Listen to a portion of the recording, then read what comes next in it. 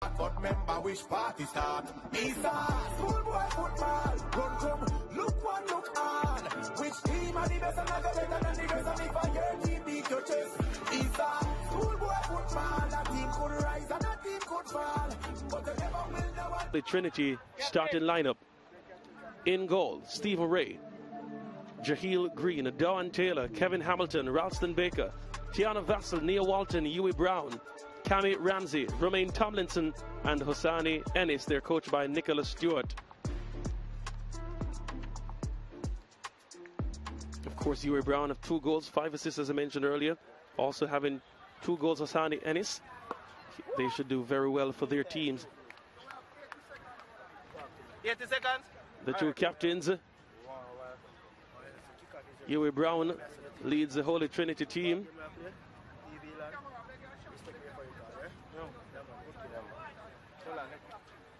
Romaine Walters, the captain for St. Catherine High.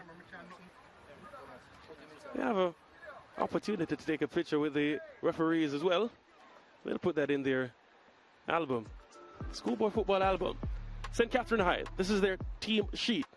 Omarion Brown in goal, Lennox Lawrence, Rajay Taylor, Romaine Walters, Nasir Perez Henry, Nathel Ellis, Dwight Gentles, Kadeen Young, Jack Watson, Rolando Redmond, and Lavon Taylor. They're coached by Anthony Patrick. Yeah, that's a coach of a lot of prestige, Anthony Patrick. He has done so much in the Jamaican schoolboy landscape, and he's looking to take this St. Catherine team to higher heights. 6, Holy Trinity 0, the full-time score.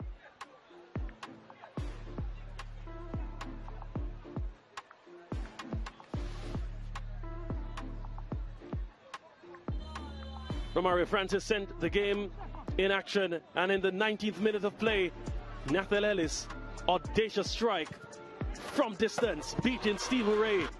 Yeah, forget about XG. He expected to score that one. What a strike from distance, the SportsMax that moment.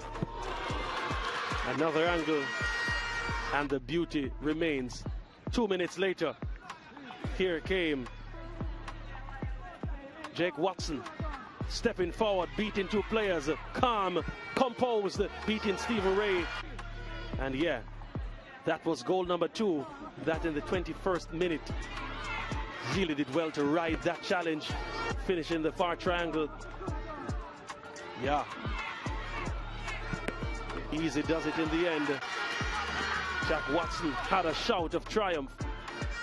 Look at this touch from Dwight Gentles. Wow, what a first touch. The follow-up was good. His, at the time, 12th goal of the season. Dwight Gentles, the 16-year-old, doing well for St. Catherine High School. Yeah, another look at that one. That was the first half. And Stephen Ray, unable to clear well, sent it only to Young, who had a great shot, sight and goal. Look at this snapshot from Gentles. The second half, much of the same would continue. Great run that from Gentles, finished with a plum. Had a bit of an injury scare there, but the composure to finish under pain.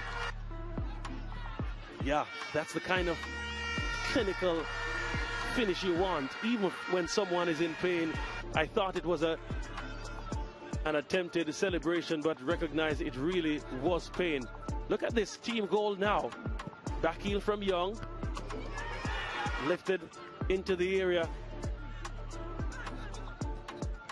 and Ronaldo Stewart had a beautiful header.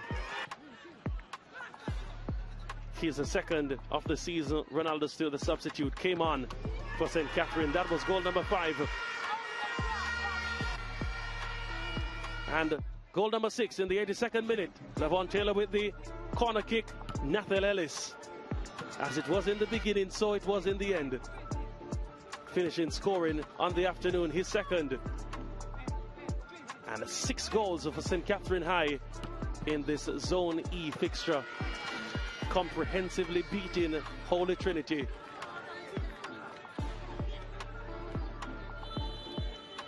And the referee had seen enough. Here are the full-time match statistics. 41 shots, 35 of them to St. Catherine. They had 18 on target, only 1 on target for Holy Trinity. 9 fouls committed by St. Catherine, 3 for Holy Trinity. 1 yellow card for St. Catherine. They're lucky. Could have been a red card from my vantage point. 14 corners they had, 1 to Holy Trinity. 10 saves made by Stephen Ray. And 70% of the possession to St. Catherine with 6 goals to their credit. And yeah, standing by now for the SportsMax man of the match. Kimani O'Sullivan has that man. Thank you, Dean. I'm joined by MVP, the SportsMax MVP, Nathel Ellis of St. Catherine. This belongs to you, sir. Congratulations. Talk to me about that goal. Once you got it on top, you look down, you look to the net, bam. Talk me through it. Well, the keeper was off his line, so I take a clear shot. And in terms of pulling the strings from deep, as a deep-lying playmaker, speak to me about your role in the team and what your coach tells you to execute. He told me to stay in the midfield and play the ball wide. In terms of that devastating weapon you have up front in your teammate, Gentles, how good is it to play with a striker that's banging in them for fun? Well, he's a good player now, but when he gets a chance, he's going to score. That is it. And you're just confident he's going to put them away every time? Yes. All right, thank you, Nathel. Congratulations. All right, that was man of the match, Nathel Ellis of St. Catherine. I'm joined now by the Holy Trinity assistant coach. 3 points conceded to a team you are chasing down in the standings. How big a defeat is this? Well, you just mentioned it down. It's a down feeling. As I mentioned in the pre-game interview, a lot of inexperience, and it's today the game, and we could call it consistently inconsistent based on how we played. A lot of forced errors, but give credit to the St. Catherine team. They're well drilled, physically they're in it, and tactically also. How damaging was that injury to Huey Brown to what you wanted to do? Well, he got an injury in pre-season and it got a little bit shaken up, so it cost us, but just something small. Any update on him? How is he doing? Right well, he's been gone to the hospital. Nothing really serious, but just having some medical checks. All right, thank you, coach. All the best. All right. All right, that was the Holy Trinity camp. Joined now by St. Catherine, the winners. Coach, they're on your tails. Only 3 points behind. Now you've dealt with them. How's the feeling? Well, as I said before, it's a matter of, thinking about who in the zone, But we know we're going to get the better of them today. But it's that looking forward ahead. Asking about Gentles, 14 from as much as 4 games. 5 games now. How impressive is he? Speak to me about him. Well, still not there as yet. Still not there as very, very young. This is his first season at centre forward. Normally this is his 3rd year in the competition at age 16. I've been playing outside the forward for the first 2 seasons. Now I've put him at centre forward, but still, you have a lot of work to do with it. Well, you've dealt with Trinity, as I said. All eyes on Mona and that first part now. As I said, it's about who win the zone. We are looking forward for that return game. Thank you, coach. All the best. Thank you very much. But remember which party start. ISSA, schoolboy football.